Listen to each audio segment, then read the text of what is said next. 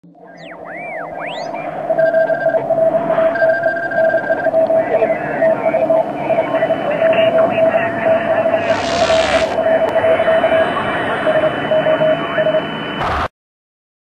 similarity to persons living or dead is purely coincidental. What about Clinton? Is there any hope in Clinton? There's no fucking hope in Clinton. They're all the same. I'll show you politics in America. Here it is, right here.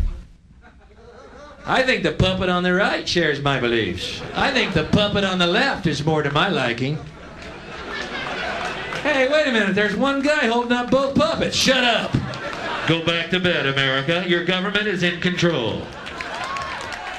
Here's Love Connection. Watch this and get fat and stupid. By the way, keep drinking beer, you fucking morons.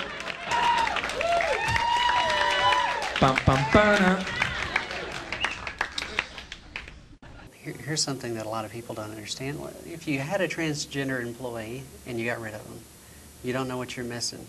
I'm sure everybody that's listening to the show right now has used a computer, but they probably don't know that all multitasking processors were developed by one researcher, Lynn Conway, who's transsexual. If they listen to XM or Sirius satellite radio, it was invented by a transsexual. If they play Madden from Electronic Arts, that company was founded from the purchase of Ozark Softscape, which was started by a transsexual. If you listen to music that's on a synthesizer, that came from the popularization of the Moog synthesizer by Wendy Carlos, transsexual. So there we go, positive role models and things you may not have known about. But let's look at the other side of that. What are the worst stereotypes that you've encountered from being transgender? What are the worst things you have to rebut? Here's what people expect. They expect that all gay men are pedophiles, that all butch women are wear a caterpillar cap and flannel shirts with no sleeves, and that all transsexuals are football players in dresses that just want to go in a bathroom and pick at little girls' panties.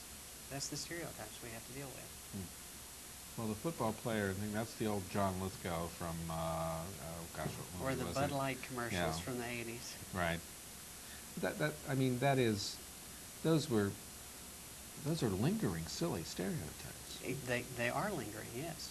The other is Jerry Springer. Well, I don't know if we'll ever live that down. Yeah. Well, no one lives down Jerry Springer. That is just the bizarre programming. Jerry, curiously enough, I knew him when we were both in Cincinnati, back when he was pretending to be a news guy before he became a talk show host. He actually is a thoughtful guy, but somehow he's been seduced by trash TV to the point where I don't know if he takes anything seriously anymore. Okay. And we have yet another caller. Caller, welcome to DTV. Yes, I've got 3 quick questions. Okay, quick. This is for Mr. Harmon. Why did you appoint yourself to CTV board when you knew Tennessee Code said that was illegal, forcing you to resign? Okay.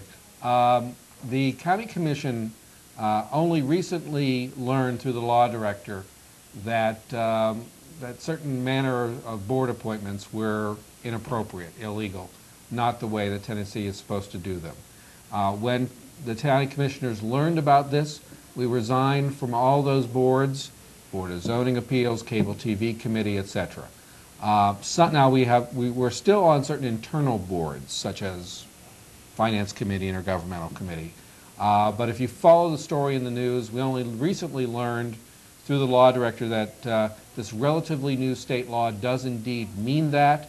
The law director did very good research on that, and so we responded appropriately as soon as we knew how. Okay, my second question. Did you vote to ban pirate news on CTV in retaliation for anti-Obama cartoon and news? I have never voted to ban anything and don't have the power to do so. Why do you support Obama murdering 1,000 black Christians in Kenya and arson of 800 churches before he became president? I have no idea what kind of right-wing blog crazy rumor that is. I can tell you that one of the things I've been outspoken about on county commission was the horrific massacre of of black Africans, black Christian Africans in Sudan, the great genocide that is occurring there. And I actually sponsored the resolution that we should be keeping a monitor on our investment portfolio and divest of any holdings that are in any way connected to the Sudanese government. And my last question is, are you a homosexual? Not that's any of your business, but no. All right, so our caller, we appreciate some callers. And if you want to join the conversation, we always get a caller or two in at the last minute, 215-2288. Well, that was a series of unusual questions. But I'm Bill Hicks, and I'm dead now. But now I'm in heaven. Party time!